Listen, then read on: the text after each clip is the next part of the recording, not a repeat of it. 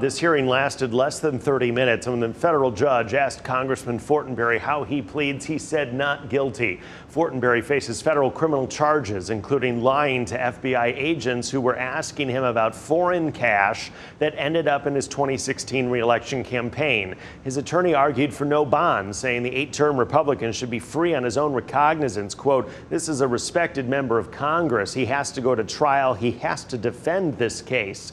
But the judge sided with prosecutors, ordering a $50,000 bond and no contact with witnesses in the case for Fortenberry, including the African billionaire who the feds say funneled the foreign money through others to the congressman at an LA fundraiser. The defense lawyer also admitted in court today that the phone call at the center of this case between a fundraiser and Fortenberry was recorded. It's in that 2018 call that federal prosecutors say Fortenberry learned the campaign cash he got in 2016 was from overseas.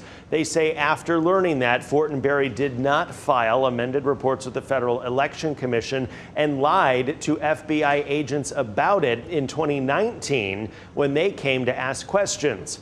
Fortenberry denies lying to the FBI. Fortenberry's attorney slammed the case prosecutors are laying out and indicated he plans to file a flurry of motions in the case in pretty short order. One asking the court to dismiss the case outright, another asking to have the case moved from California to Nebraska or Washington, D.C. We'll track all of that as it happens in this public corruption case.